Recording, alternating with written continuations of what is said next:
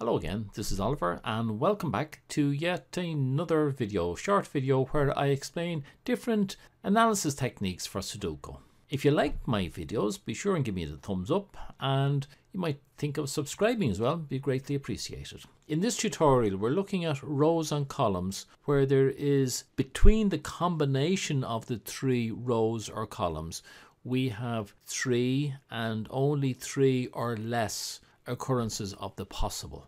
Now, so it's either going to be, our bases are either going to be rows or our bases are going to be columns. Now in this particular example the bases are rows. So if we look here at row A, we have three occurrences of our potential candidate 9, and we're looking for other rows that will have three or less candidates of 9 in the same columns.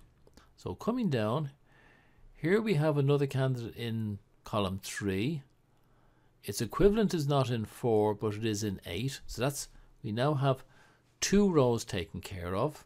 We need a third row with 3 or less of these candidates, and if we come down that won't do. This one will, because it has 3 and 4. So they are now our 3 bases: row J, row B and row A. And just as in previous examples, if we're using a base as being a row, then we're going to be deleting in the columns. Okay, down to the nitty-gritty of how this actually works, and bear with me now for a minute. So we can see here that our bases are rows. Well, now there's 3 columns involved, and the columns are column 3, 4 and 8.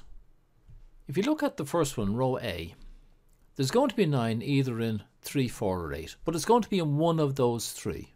And then if we look at row C, we now only have at most 2 options because we've already taken one of those options for row A.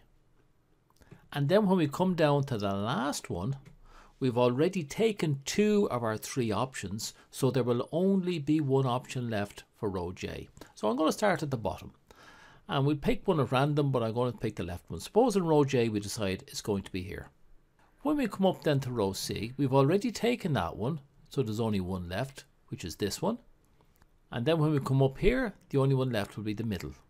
Now that's just one possibility, but whatever way it works, there will be in column 3, column 4 and column 8 a 9 in one of those 3 rows. And because of that, it means that we can get rid of all other 9s in those columns, like I'm showing you there. And that's it. That's all there is to it. Now, if our bases are rows, we'll be getting rid of columns. If our bases are columns, we'll be getting rid of rows. And that's it in a nutshell. Okay, it's very powerful. If you happen to come across it, very hard to find. And that's it. And come back to me now tomorrow for my next tutorial. Cheerio.